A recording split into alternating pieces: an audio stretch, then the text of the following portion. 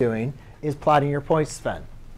So it says the endpoints of the axis. It doesn't tell if it's the major axis or a minor axis. So we need to understand some basic things here to be able to do this. But before I'm going to do that, I'm going just to plot the points. That's all I'm going to do. It's just plot the point. It says these are endpoints. So that means plus or minus 4 means I have points 4, 0, and negative 4, 0. 0, 5, and 0, negative 5. Does everybody understand how they presented them and how we can plot them up there, right? So this is going to be 4, 0, 1, 2, 3, 4. Negative 4, 0, 1, 2, 3, 4. Then the endpoints is 5 and negative 5. So 0, 5, 1, 2, 3, 4, 5. Negative 5, 1, 2, 3, 4, 5. OK? Now, we know that where the two axes intersect is the center, right?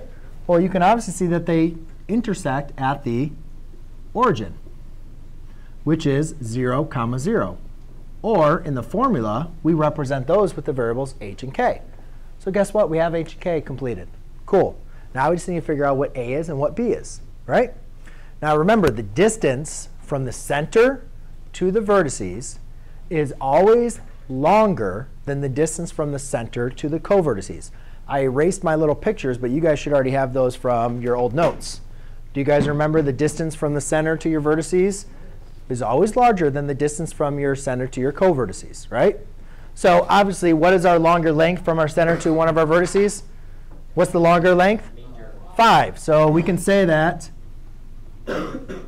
that length is 5. So that means that's going to be a, right? Yes? And then this distance, so that's my vertice, and that's a vertice. This length is b, which is 4. That means that's a co-vertice, and that's a co-vertice. And if you guys look at your notes from last class, or from 2 class periods, or last class period, you'll see something that's very similar to this. So remember, so a is always larger than b for an ellipse. A is always larger than b for an ellipse. So this is now what we call my major axis, right? The side that my vertices lie on is the major axis.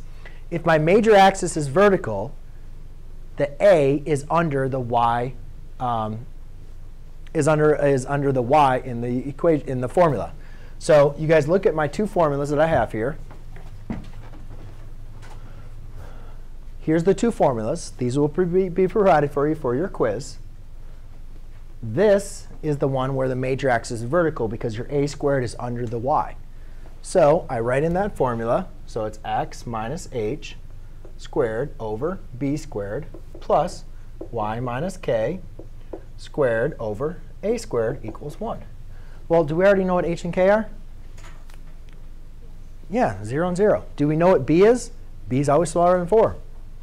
Or b is always smaller than a, so that's 4. A is always larger than b. That's 5.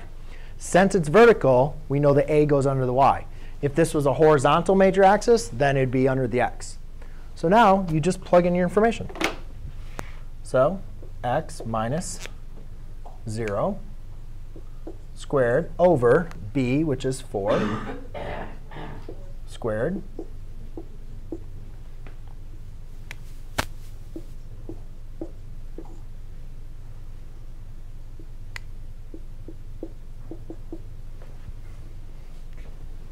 You guys see what I did? Anybody have any questions with that? So now we just simplify this. So it's x squared over 16 plus y squared over 25 equals 1. And that's your final answer. That's all you guys had to do. So the hard part about these, it's not really